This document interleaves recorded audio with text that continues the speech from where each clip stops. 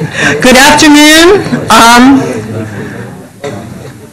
We are here again at the second of our Andrus AARP Distinguished Lecture Series, which is the highlight of our year here, to have these extremely distinguished scholars come and speak in honor of the long-time relationship that AARP and the Ethel Percy Andrus Center have had together. Ethel Percy Andrus was a graduate of the University of Southern California and the founder of AARP. And so we are celebrating the 50th anniversary of AARP by bringing distinguished scholars to talk to us about a number of issues in aging. And because both of our institutions are really dedicated to the idea that aging should be a time of dignity and a time of independence and a time of meaning and purpose. And so we are delighted today to have Daniel Schacter here to talk to us. And before I introduce him, I just want to say that I'm giving the introduction today because our Dean, Gerald Davidson, is not here, and he sends his regrets. He has landed in Dubai today, where he is at a World Economic Forum, where they are talking about issues of aging. And I guess they'll solve those problems. He'll come home and it will all be better. At any rate, he is off in Dubai. So we have the honor of having Daniel Schacter here today. He's a Kennan Professor of Psychology who has come to us from Harvard University. He has received his degree, bachelor's degree from the University of North Carolina, and his Ph.D. from the University of Toronto. And he has received numerous prizes for both teaching and research from a number of organizations over his career.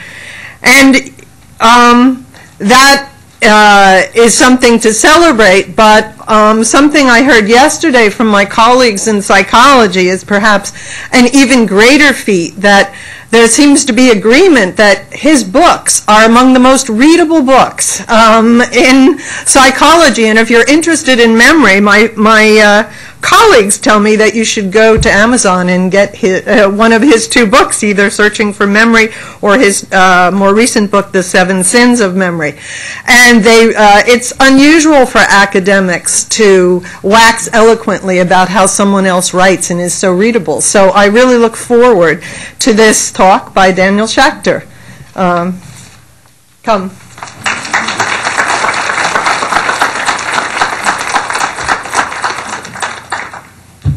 Thank you very much for the introduction.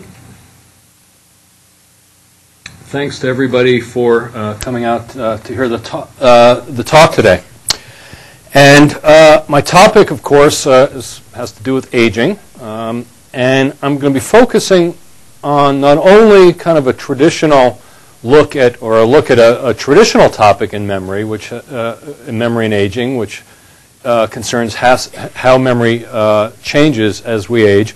I'm also going to be linking that up to kind of a newer topic that has to do with how we use memory to think about the future. We think of memory as being primarily concerned with the past.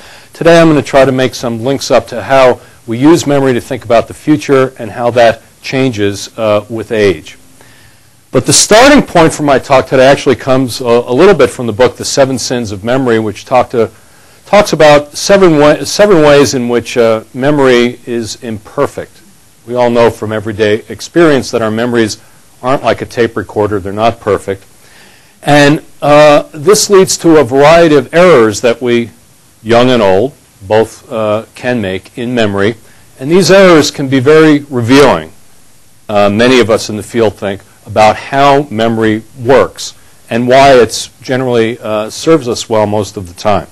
So to illustrate one kind of error I want to get started with today as kind of our entree into aging and remembering the past and imagining the future, I want to talk about an event that most of you in this auditorium are probably familiar with, and this, of course, is the tragic Oklahoma City bombing, which occurred now some 13 years ago. And as you all remember, the individual pictured here on the right side of the slide, Timothy McVeigh, was ultimately convicted and executed for his role in the bombing. You may also recall that in the days prior to or just after the bombing occurred, there was an FBI search for not one but two individuals. And at that time they were called John Doe number 1, who turned out to be McVeigh, and John Doe number 2. John Doe number 2 was this guy here pictured in the cap.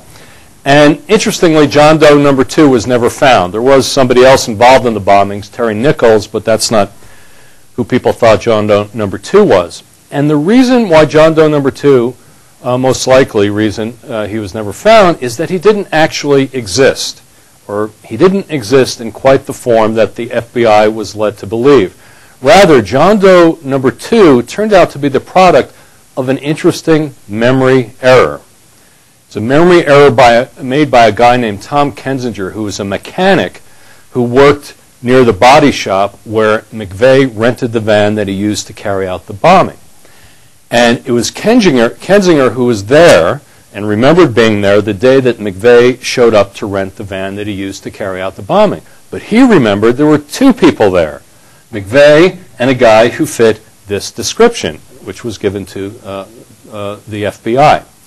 Well, to make a long story short, what ultimately turned out was that this guy had indeed been at that body shop, but not with McVeigh, and not on the day that McVeigh rented the van to carry out the bombing. He was there the next day with somebody who kind of looked like McVeigh. And his name was Todd Bunting. He was a private in the U.S. Army, a totally innocent individual who had nothing to do with this event. Tom Kensinger had mixed up in his memory one event with another. He was right about what this guy looked like, John Doe number 2, but he misattributed his memory to the wrong time, the wrong context. This is a classic kind of error in memory research that we refer to as a source memory error or a misattribution error. So I want you to keep that in mind as kind of an example of the kind of error that human memory is prone to, mixing up bits and pieces of different episodes and sometimes melding them into episodes that never occurred.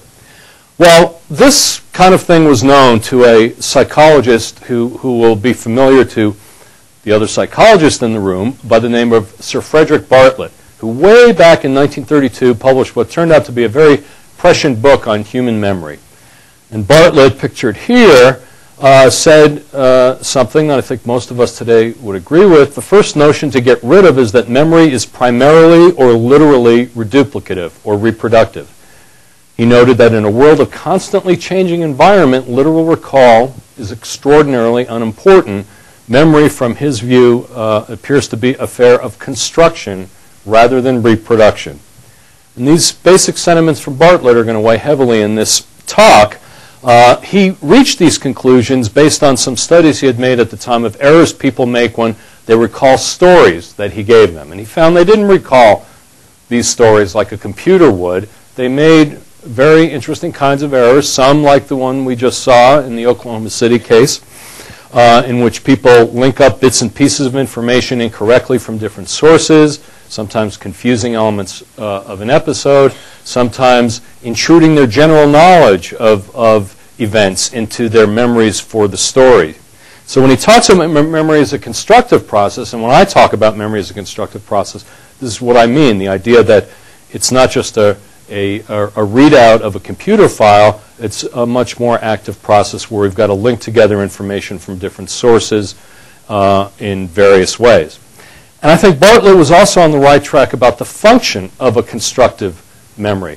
Why would we have a memory system put together like this? Why wouldn't we have something that just replays like your computer does, stores a file and brings it up exactly the way that it was stored?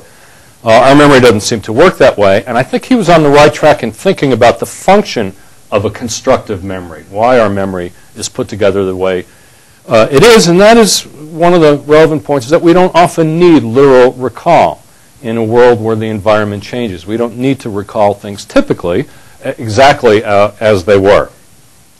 Well, let's pursue this question a little bit further, because this is going to inform my talk on how constructive memory changes with aging.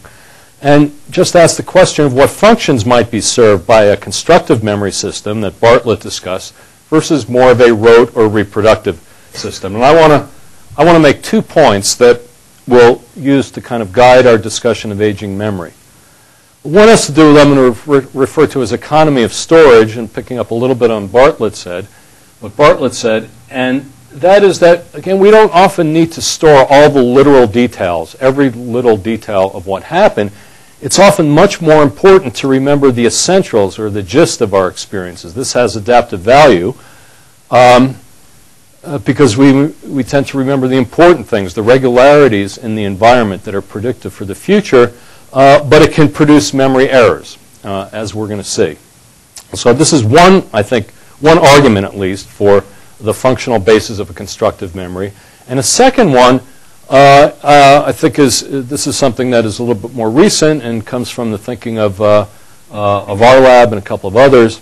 And this is the idea that perhaps the constructive nature of our memory, episodic memory, which I'll define in a minute, also makes it useful for building simulations of possible future experiences. That is, we can access our memory in a very flexible way in which we can take bits and pieces of past experience and kind of project them into the future to imagine different things that might happen to us without engaging in the actual behavior. That saves us a lot of work. We don't have to behave in every possible way to find out which way might work best. We can use our memory flexibly to think ahead about and imagine various alternatives. And I want to suggest that this requirement for flexibly accessing past experience in this way can be a benefit, can help us adaptively in preparing for the future, but it also can produce memory errors. So in today's talk, I'm going to talk about 2 lines of research that examine some of these issues and how aspects of constructive memory change with aging. First, we're going to talk a little bit about some work. This is older work from our lab on the analysis of so-called false memory errors, memory mistakes, that reveals that these errors aren't necessarily flaws in our memory system, particularly in our aging memory system, but rather they can be based on some of these adaptive constructive processes that I've talked about. And second, we'll talk about some more recent work we've been doing, and this is on the theme that memory, which we usually think of as the ability to retrieve past experiences, is also important for imagining our futures. And we're going to see some evidence that brain regions that are traditionally associated with memory are engaged in a very similar way when we imagine the future, and then we're going to look at how this activity changes, or the cognitive aspects of imagining the future change as we age. And we'll be focusing here on what I referred to earlier as episodic memory. This will be familiar to many people in the audience. For those who's not, this is a term that dates back to Endel Tulving, psychologist who I worked with many years ago. And it refers to a neurocognitive system that enables us to remember our past experiences, what we did, when we did things, and so on and so forth. And that's distinguished from semantic memory, which refers to kind of general knowledge. Procedural memory refers to knowing how to do things in a variety of other forms of memory that we won't be getting into today. Okay, let's begin by talking about memory errors. And how many people here are familiar with, I know that some of you are, a paradigm called the Diess-Roediger-McDermott, or DRM paradigm? Raise your hand if you know what that is. Okay, a couple people do. Well, you folks have to be quiet because we're going to do a little memory demonstration now for the benefit of those who don't know what this paradigm is. It's a way of producing memory errors. And in fact, I'm going to make a prediction now that within the next few minutes, we're going to be able to produce a very striking memory error in a majority of people in this auditorium. I'm kind of telling you what I'm up to, and now I'm going to see whether I can follow through and do it. So what I want you to do is just pay attention to a bunch of words that I'm going to read. Okay, I'm going to read out to you. Listen carefully, don't write anything down, and then I'm going to give you a memory test on them later on. Okay, here it comes.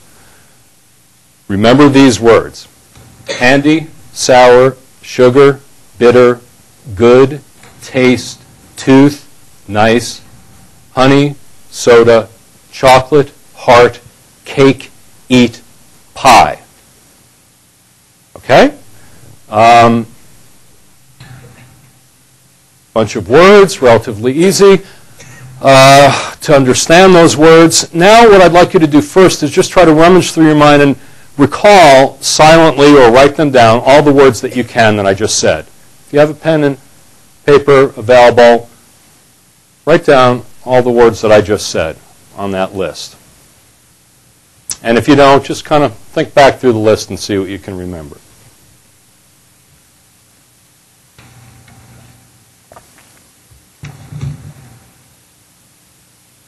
Anything less than 10 indicates severe brain damage, so you better get moving.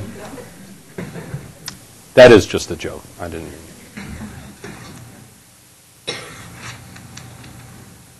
Okay, so you've got at least some of those words. That's what we call, as many of you know, a free recall test. Let's now do a recognition test. I'm going to say a word out loud, and if you remember that word being on the list, I want you to raise your hand. Okay, we'll do a bunch of these words. And if you're, and then I'm going to ask you if you're sure or not sure about your response. The first word is taste. Was that one of the words that I said? Okay, a little more than half people said. How many people are sure taste was on the list? Okay, roughly half or a little bit more than half. Good. How about point? Anybody remember point being on the list? All right, you guys are pretty good. Nobody remembers point? Okay. How about sweet? Most people remember sweet. And how many people are sure about sweet?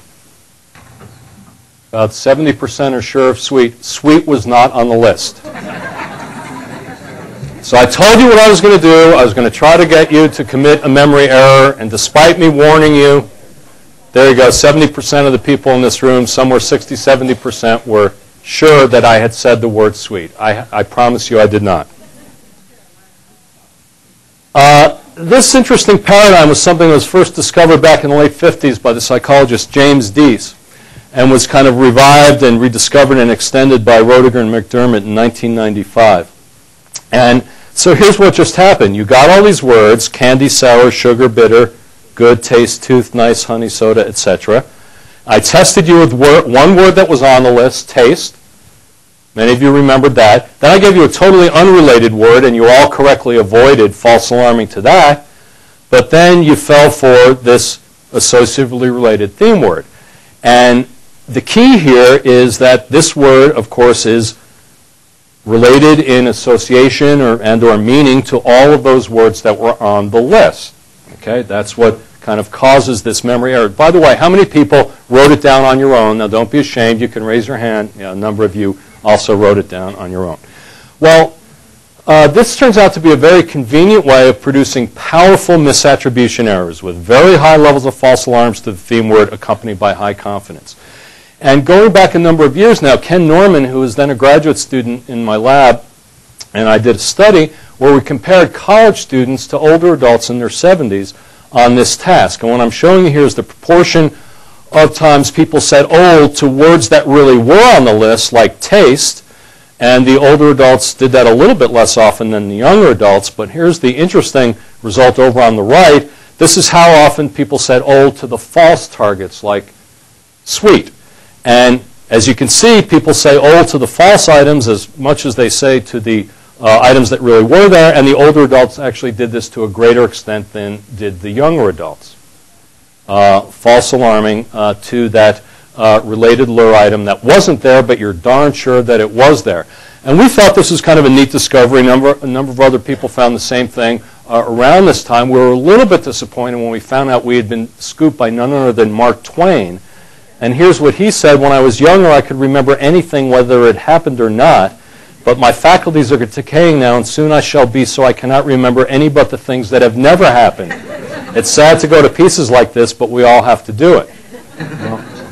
Well, are the older adults in our sample here really falling to pieces because they're remembering having such a high rate of misattribution or false recognition, even higher than the college students? Well, let's look at a few other studies and gain some perspective on what's going on here. Around the same time, when we started looking at this paradigm in a variety of populations, we did some studies with patients with organic amnesic syndromes. These are people who have damage to the hippocampus, which is probably the kind of the holy grail of memory research, a structure tucked away deep within the medial temporal lobe that we know, when damaged through disease, through stroke, early stages of Alzheimer's disease, loss of oxygen to the brain, can produce a severe inability to remember new experiences. Patients with amnesic syndromes do very poorly on standard laboratory tests of memory. They can't remember what happened to them yesterday. They may remember some events from many years ago prior to their onset of the brain damage that caused this memory disorder, but their ability to form and retain new experiences is very poor. Well, we did the DRM false memory paradigm in a series of studies beginning in the mid-90s with these patients, and what we have consistently found is shown here, where we look at amnesics and we compare them to healthy elderly, in this case older adults who are in their 60s, because the mean age of our amnesics was in their 60s. And I'm just showing you here the results for how often you false alarm to words like sweet, the related new words, versus how often you false alarm to words like point, the unrelated new words. And what you can see here is that, yeah, the healthy elderly adults, again, are false alarming at a very high rate, but the patients with brain damage are the ones here who are not making the mistake, who seem to be doing better. Why is that? Why is that the patients with brain damage are actually seem to be, in some sense of the term, doing better and avoiding false alarming to this related lure word, even though they actually tend to false alarm a bit more to the totally unrelated words? Well, we think what's going on here is that this false recognition error is actually driven by your ability to remember kind of the general sense of what has been presented before, the general sense or gist of the items in the list. There are probably a couple different reasons why this particular memory error occurs, but that's one of them. And so our results suggest that our healthy older adults are kind of forming and retaining a memory of the general gist of the list, and that's what drives people to false alarm at a high rate. The amnesic patients are the ones who are seemingly doing better by avoiding making that memory error, but it looks like my pointer here has just failed me. But they are, they in fact are so poorly their memory is so impaired that they don't even remember the general sense of what they've been presented. Now this can be illustrated by this point can be illustrated nicely with a slight variant of this paradigm that we've also done, where you kind of change around the task instructions so that help is on the way. Thanks. You change around the task instructions, so now instead of asking you, was the word sweet on the list, I changed it around the question a little, and what I ask you is, do you remember any words from the list that were related to sweet? Okay? So now it's correct to say yes to sweet if you remember what was related to it. So we'll skip over some of the details here. We just did a comparison. This is a instructional manipulation introduced to the literature by Brainerd and Renya back in 1998. We did the same old test, and we compare that to the meaning instructions, where now it's the right thing to say, yeah, I remember sweet was related to all those words I heard earlier. And what you see is that again, comparing the healthy elderly controls to the amnesics, is that the healthy elderly actually go up a little bit when you make it the right response, because they remember a lot about the gist of the list, where the amnesics, they just don't remember anything in either condition and their performance doesn't improve. So again, this seems to indicate that this memory errors actually reflects the operation of kind of a healthy memory system. Older adults are a bit more susceptible to it than are younger adults, because with aging, we tend to have a harder time remembering a lot of the specific details of what has been presented to us, and there's lots of evidence on this point. So we have a good memory for the gist, we're a little bit fuzzy on the specific details, and that's a recipe for a high false recognition rate in that paradigm, but it does reflect kind of good memory for the gist. And indeed, we've done neuroimaging studies of this paradigm. This is one published a few years ago, a collaboration with Roberto Cabiza's lab, where we put people in an fMRI scanner after they had heard a bunch of lists like the one that we went through. And we scanned their brains while they were making responses to old words that really were on the list, like taste, that's the red line. The related words like sweet that weren't there but they thought were there, that's the brown line. And then the totally new items like point, where they correctly say it wasn't there. And what we're showing you here is an image, kind of a hot spot in the hippocampus, that critically important region for memory we know about. And we're showing you the strength of this fMRI signal, which is measuring blood flow through the brain in particular regions of the brain. And so when we see these hot spots, that means these regions are taking up a bit more blood than they would in a control condition.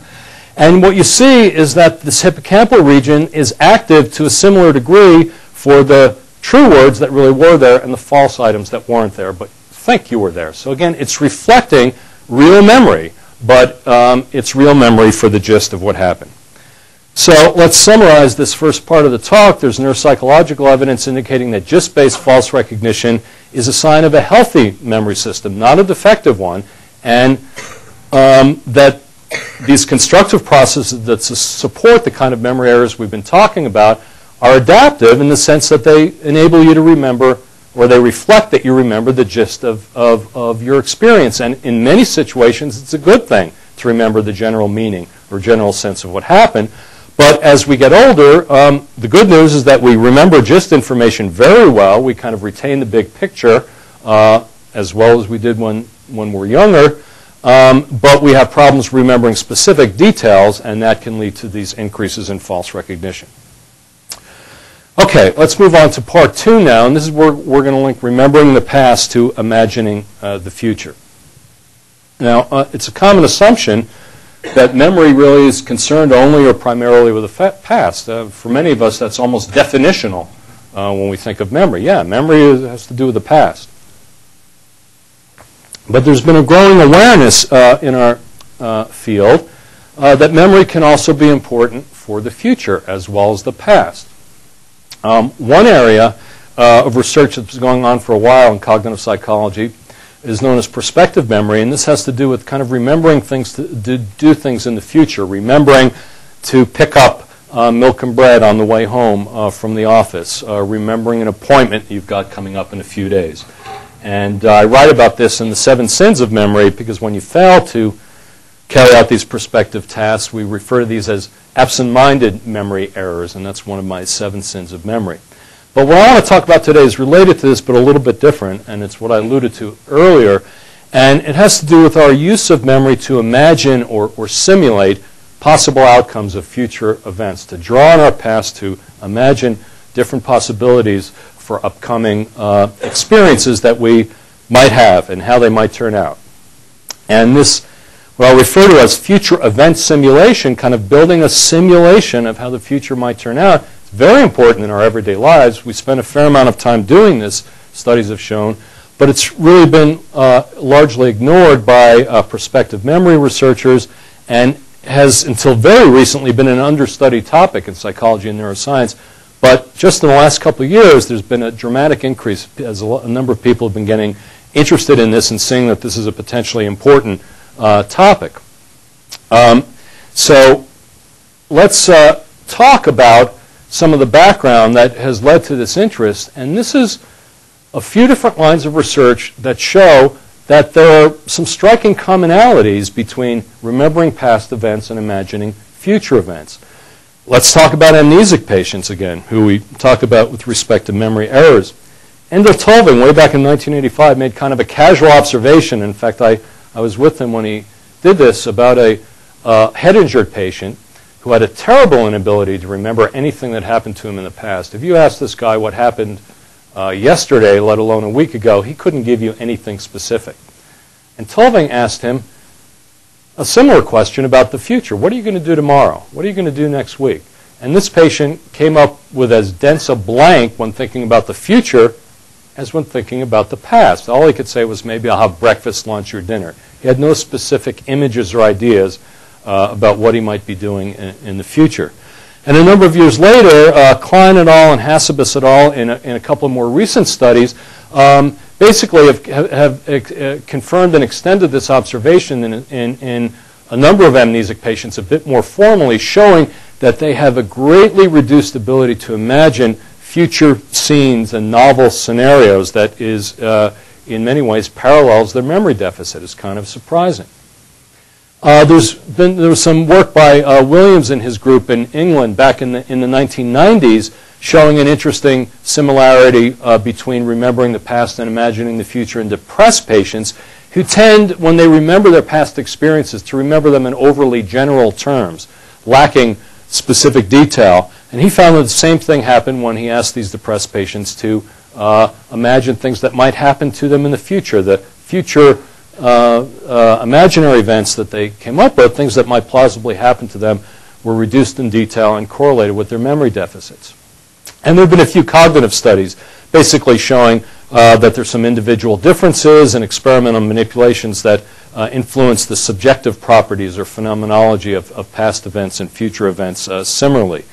For those of you who are interested in this work, we've published a few reviews on it. There's kind of there's one that summarizes this and some other work published in Nature Reviews Neuroscience last year with Donna Annis and Randy Buckner. Well, looking at some of these ideas and linking it to the work on constructive memory that I just told you about adaptive aspects of memory and memory errors, Donna Annis and I, in a couple of papers published in 2007, came up with something that we refer to as the constructive episodic simulation hypothesis. And it's linking kind of the constructive aspect of memory with how we think about the future. And we think the two things may be linked. And there are kind of three ideas in this hypothesis. Number one, that remembering past events and imagining or simulating future events draw on similar kinds of information in episodic memory and involve a number of shared processes. Number two, that episodic simulation, trying out things in the future based on the past, requires a memory system and allows you to flexibly recombine details from past events into novel scenarios. And we think that this likely relies on something that psychologists and neuroscientists refer to as relational processing. That is, a kind of processing that allows us to link or associate disparate events and brain regions previously implicated in relational processing, notably including the hippocampal region.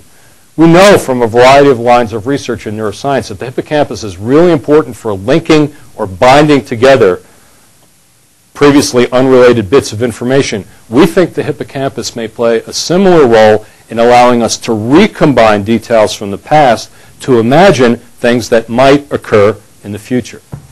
And three, although the constructive nature of the episodic memory system can result in memory errors, we think that this attribute might make it well suited to imagining or simulating future events. So maybe there's some connection there between the fact that we have this flexible access set up. It's good for using our past to envisage different kind of future scenarios, but perhaps it can also get us into trouble sometimes.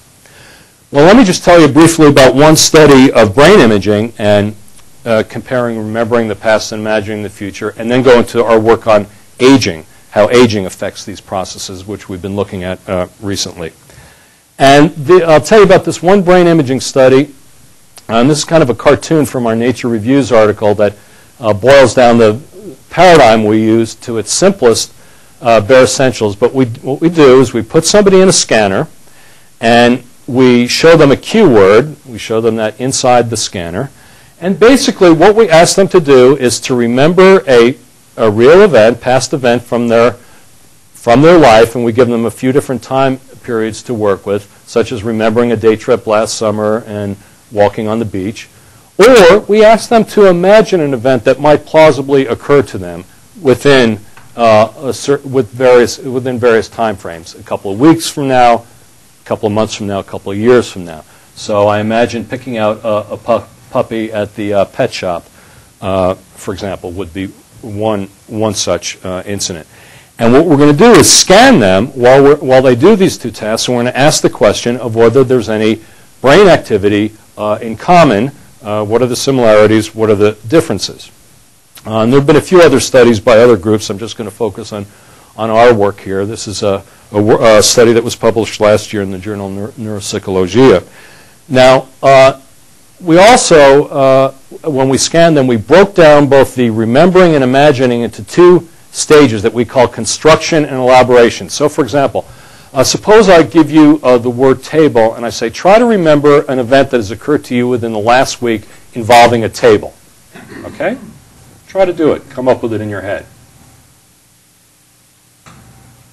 Within about 4, 5, 6, 7 seconds, you'll come up with something.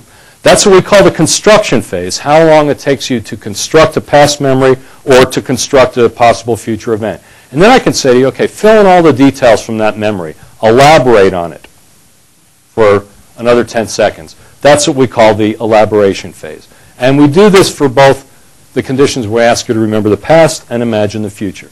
There are 14 young adults. We always tell them that the future events should be novel and plausible. We have them describe these events in a post-scan interview. They can't talk during the scanning. And without getting too hung up in all the details of the paradigm, which is published for those who are interested, what basically happens here is a cue comes up, an event screen. It would cue you to a past or a future event, give you the time frame, last 5 to 20 years or next year, and give you the cue word. It could be car, it could be dress. And you press a button when you come up with either your future construction or your memory. That typically takes around 7 seconds for both. And then you kind of elaborate on the details out to 20 seconds, and then we have to make various ratings afterwards. But basic paradigm is pretty simple.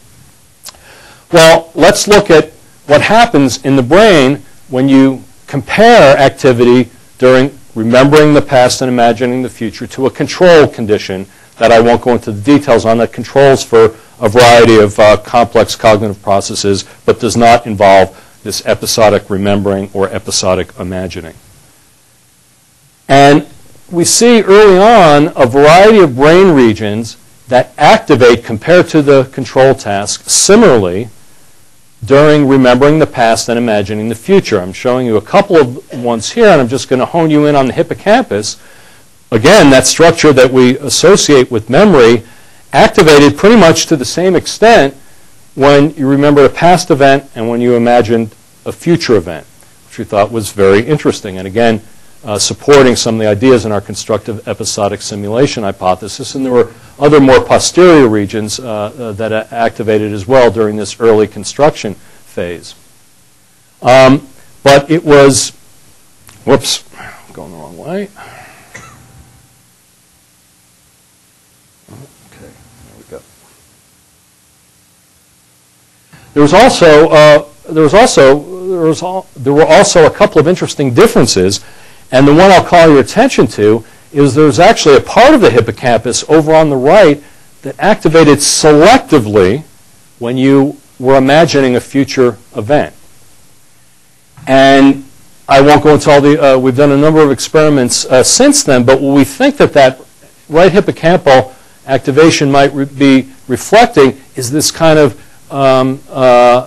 process of recombining details from the past to imagine the future that you would do when you're thinking ahead to the future, but you wouldn't do when you're just remembering the past. So this is kind of interesting to see another part of the hippocampus activate selectively when you imagine the future.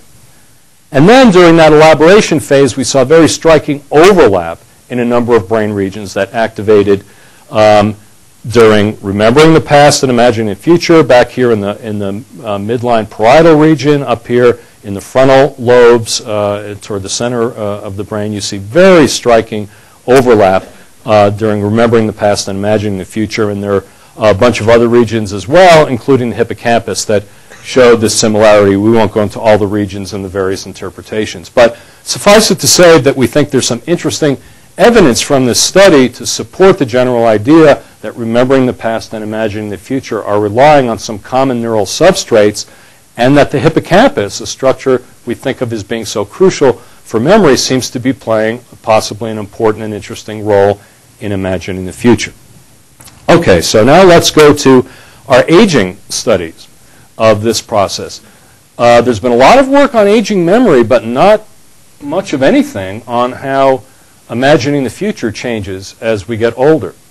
We found very little in the literature on this topic. It's kind of largely unexplored territory. And so we do know something about the qualities of aging memory for kind of real events that actually happen to you in your life from the work of Brian Levine and his colleagues published back in 2002 that we use kind of as a basis for extending into the future.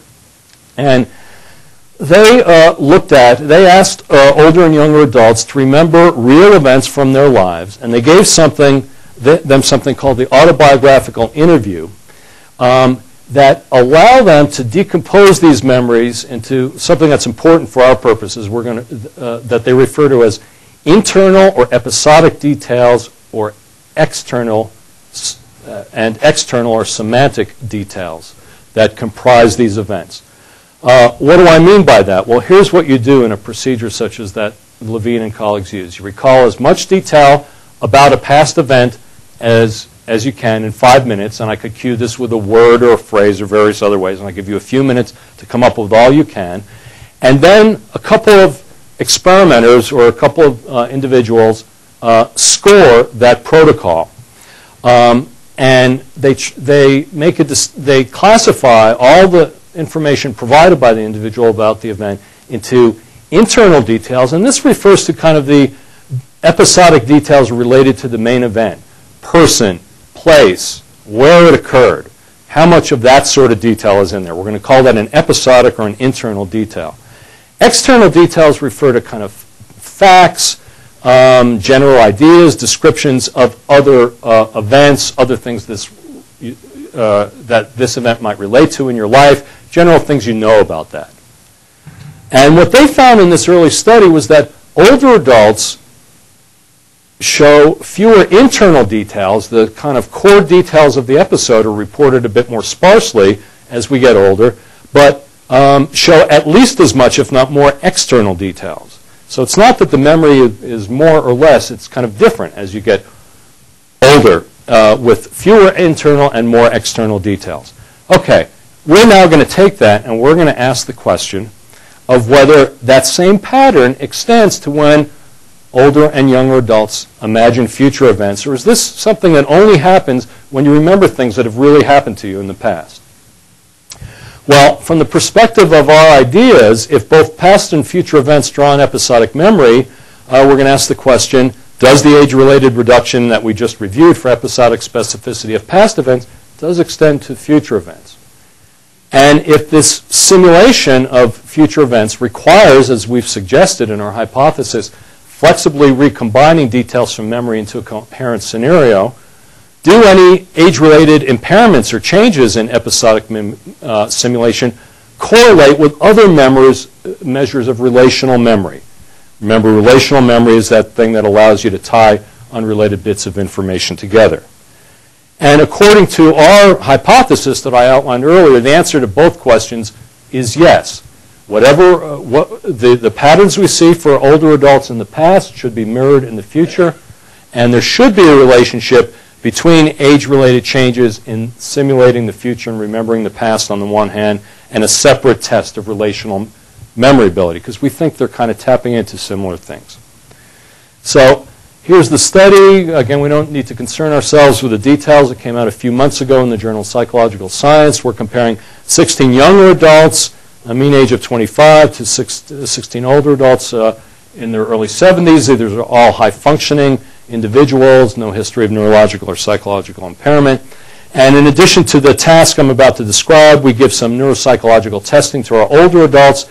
To get at relational memory, we give them a very simple paired associate test where we give you two words and you have to remember that those two words went together. That's our measure of your relational memory ability.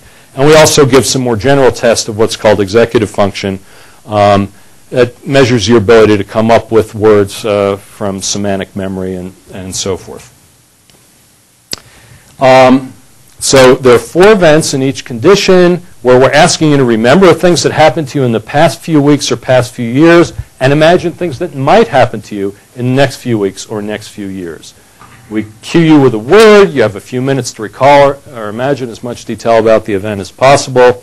We probe you, and then we score these details as internal or external. It turns out that you get really good reliability if you give this to 2 different people and say, are these internal details or external? You get about a 90% reliability between the 2 scores. So we think it's a reliable measure. And here are the results. And they're, I think, very striking and very consistent. Let's look over at this left side. This is basically a nice replication of Brian Levine's study that I told you about earlier. The older adults, indeed, are remembering fewer specific details about the episodes they provide, the core features of the episode, what happened, where did it happen, and so on, than the younger adults. But they're actually remembering a bit more or providing a bit more of these external details, kind of facts related to the episode, how it links up with other episodes, and so forth. The critical new result here is that we see exactly the same thing happening when you imagine future events. The older adults are showing the same reduction in internal details and the same increase in external details. And here's a couple of samples to show you what I mean. These are slightly extreme cases, but this is actually published in our review paper where we're looking at what I call non-episodic information. That's the external details. The episodic is the internal. These are samples from 2 younger adults recalling a past event in response to the cue word tree, or imagining a future event in response to the cue word oven. They provide hardly any, in this case, that's a little bit extreme because sometimes they do provide some, but hardly any of these external details, like, for example, saying that something happened because I love cheese, but provide very rich and detailed accounts of the actual events. I realize you probably can't read that, but there's a lot in there. They went hiking in the Muir Woods of California. She went with her boyfriend and roommates, went through different ecosystems. You would see all different kinds of plants, and so on and so forth. The older adults provide fewer of these specific details about where they went and when it happened and how they reacted, but they provide more of these external details. Reminds me of something else that our grandchildren have. In the next few years, I hope we come up with alternative sources of energy to run vehicles as opposed to the specific details of a future imagination involving an engine. And you can do some further analyses that basically just show that there's a very, very strong correlation between past and future in both the old and young for internal and external. There's a strong correlation. People who provide more internal details for the past also do the same thing for the future, same for external. Skip that.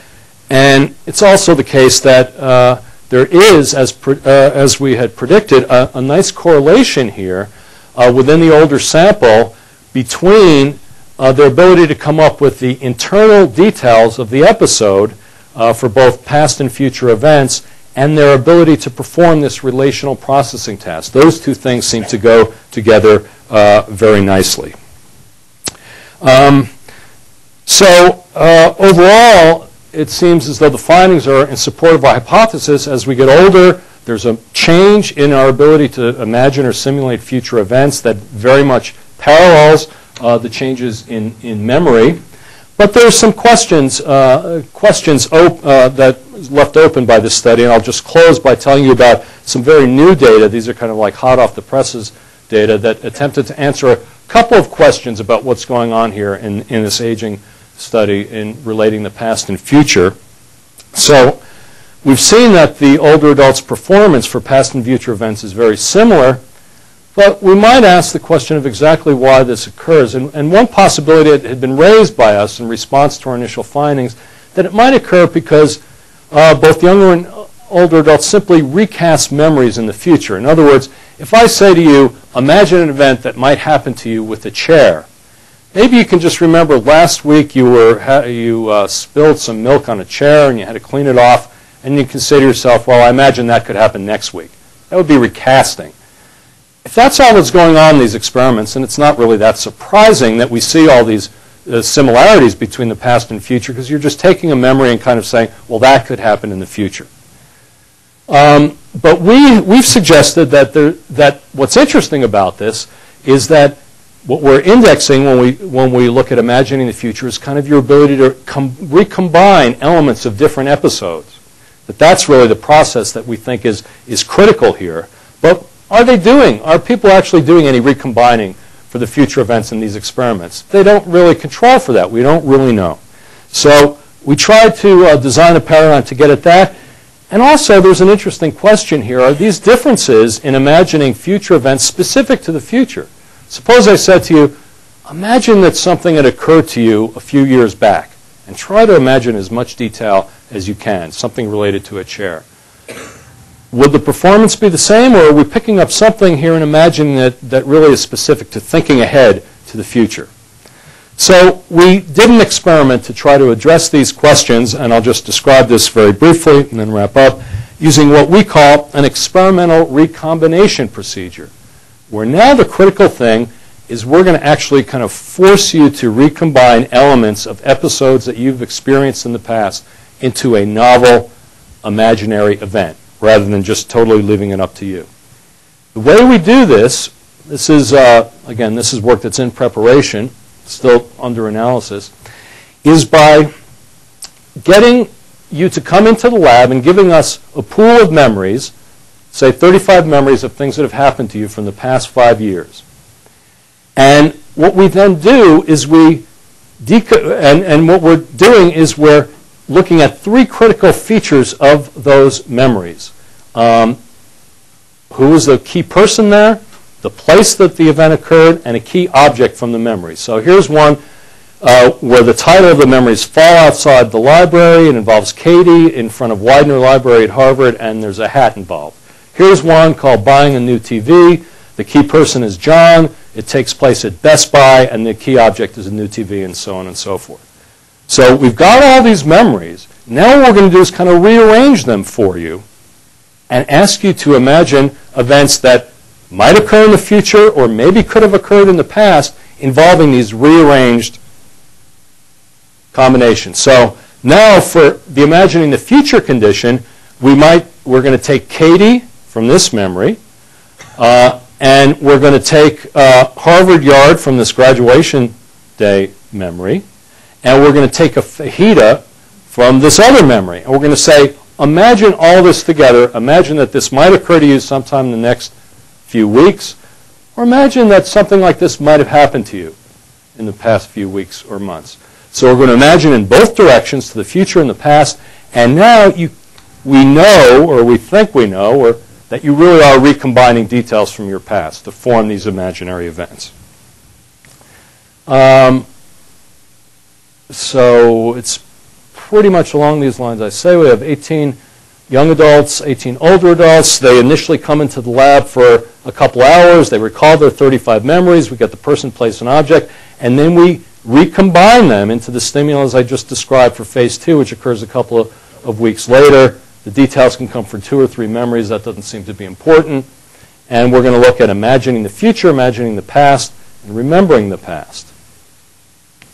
Okay? And basically, the bottom line is that the findings are pretty much as we saw them before. So when we separate these things out into internal and external details, we first look at the internal details. We find again that the younger adults under these conditions of forced recombination are providing more internal details about actually recalled events and about imagined events in the past and the future than are old. Interestingly, there seems to be some slight trend for the past imagined events to have more episodic detail than the future imagined events. But the main thing here is we replicate exactly our results for the internal details in the 2 imagined conditions. And we get pretty similar patterns again for the external details. These are the things related to the memories, where again, it's not that the older adults provide less, it's just different. It's a different kind of memory, and it's a different kind of imagination into the future and the past, more of the external details provided by the older adults. I'm going to skip this bit on Alzheimer's disease to leave time for questions. People can ask me about it if they wish. And so what are the conclusions then from these two lines of research I've talked about? Number one, we've talked about the constructive nature of the episodic memory system. Some memory errors occur when we remember the general sense or gist of past experiences, and we can draw flexibly on our past experiences to imagine future events. Those are the 2 points we started with. We saw that many of the same brain regions support both true and false memories as well as remembered and imagined experiences. Perhaps that provides some insights into the confusions that we sometimes have. But this enables us to flexibly recombine details into novel events and to simulate the future, and could also produce memory errors. And then finally, we saw 2 points about aging. Number one, that as we get older, we tend to make these memory errors that reflect increased reliance on gist, which has both a good side. We remember the big picture as we get older, but we can be more prone to error when specific detail memory is also required. And finally, we saw some changes in how past and future events are imagined, less of the episodic detail and more of the semantic information. And what we're excited about now is trying to understand how whether we can change performance in aging in imagination. How broad are these changes? Does this go into domains of creativity, for example? There are a lot of interesting questions about aging and imagination, we think, that haven't really been addressed yet, and we're looking forward to asking those questions and relating them to memory. Thanks for your attention.